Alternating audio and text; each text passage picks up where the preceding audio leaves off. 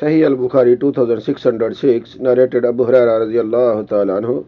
Allah's Messenger sallallahu alayhi wasallam owed a man some debt, and that man demanded it very harshly. The companions of the Prophet sallallahu alayhi wasallam wanted to harm him, but the Prophet sallallahu alayhi wasallam said to them, "Leave him, as the creditor has the right to speak harshly."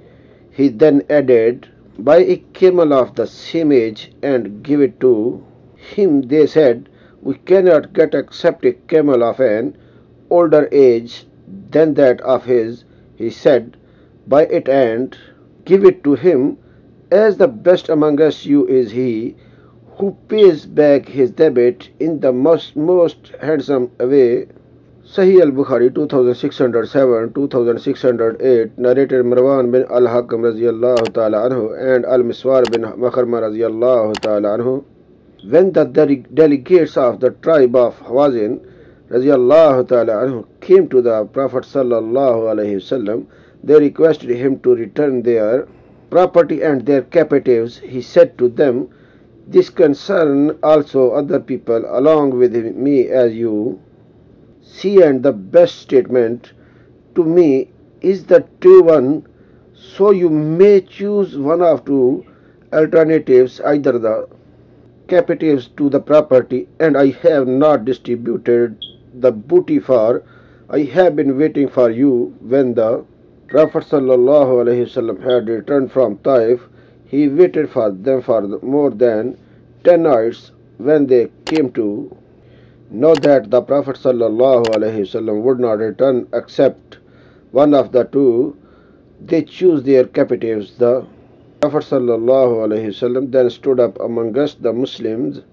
glorified and praised Allah subhanahu wa ta'ala as he deserved, and then said, "Then after these brothers of yours have come to you with repentance, and I see to it proper to return their captives, so whoever amongst you like to do that as a favor, then he can do it, and whoever of you want to stick to his share till we pay him from the very first high or booty which Allah subhanahu wa ta'ala will give us, then he can do so." The people said, "We return the captives to them willingly as a favor, O Allah's Messenger sallallahu alayhi wasallam." The Prophet sallallahu alayhi wasallam said, "I do not know who of you has given his consent and who has not, so go back, and your leaders may present your discussion to me." The people went away, and their leader discussed the matter with them, and then came to the Prophet sallallahu alaihi wasallam to tell him that all of them had given their consent to return the captives willingly.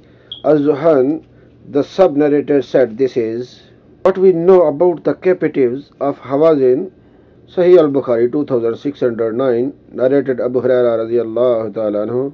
The Prophet sallallahu alayhi wasallam took a camel of special age from somebody on credit. Its owner came and demanded back harshly. The Prophet sallallahu alayhi wasallam said, "No doubt he who has a right can demand it." Then the Prophet sallallahu alayhi wasallam gave him an older camel than his camel and said, "The best among us you is he who repays his debt in the most handsome way." Sahih Al-Bukhari 2610, narrated Ibn Umar radiyallahu ta'ala anhu, that he was in the company of the Prophet sallallahu alayhi wasallam on a journey, riding a troublesome camel belonging to Umar radiyallahu ta'ala anhu. The camel used to go ahead of the Prophet sallallahu alayhi wasallam. So Ibn Umar radiyallahu ta'ala anhu father would say, "O Abdullah radiyallahu ta'ala anhu, no, one should go ahead of the Prophet sallallahu alayhi wasallam."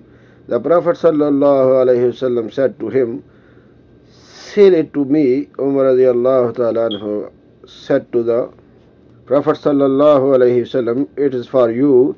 So he bought it and said, "O Abdullah radiallahu ta'ala anhu, it is for you, and you can do with it what you like."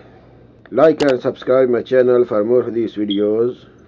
Allah bless you. Allah Hafiz.